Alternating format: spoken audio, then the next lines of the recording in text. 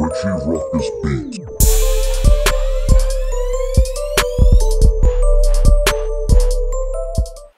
What's going on YouTube? It's your boy, Richie Ruckus. Yay!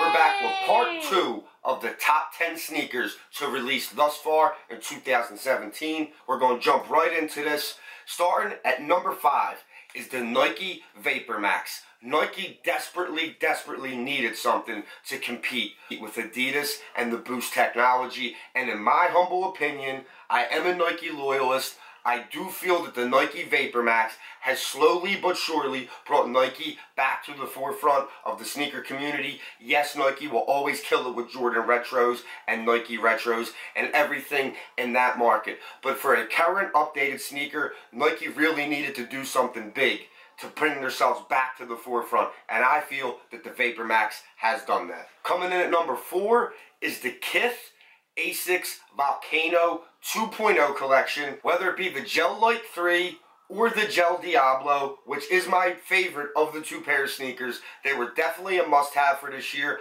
I, like most people, struck out and was unable to lock down either of the two pairs, but they were definitely one of the best sneakers to release this year. Anytime Ronnie Five and Kith get involved with something, you know, without a doubt, it's going to be a banger.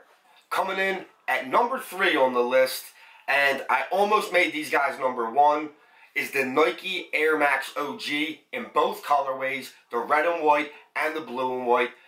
I struck out on the blue and white. I was able to lock down a pair of the red and white pair. They're one of my top 5 sneakers of all time, hands down. Like I said, it took a lot for me not to put them in the top 2 of this list, and I almost put them at number 1. Coming in at number 2 on the list is the Jordan Royal 1. People have been salivating for this release. Again, this is another sneaker I almost put at number 1 on the list, but due to the hype beast in me and just the general consensus of the sneaker community, I had to leave them at number 2. Alright guys, well, we've reached the moment we've all been waiting for. Before I give the number 1 sneaker of 2017, make sure you guys are following me on all social, as seen right here.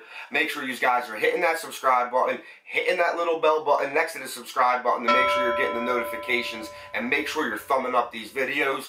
But without further ado, the number 1 sneaker to release up until June in 2017, without a doubt, is the Adidas Kanye West Yeezy 350 V2 Zebra.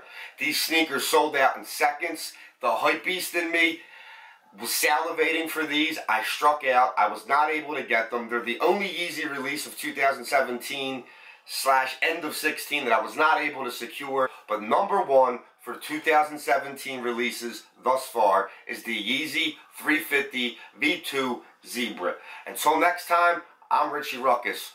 Peace.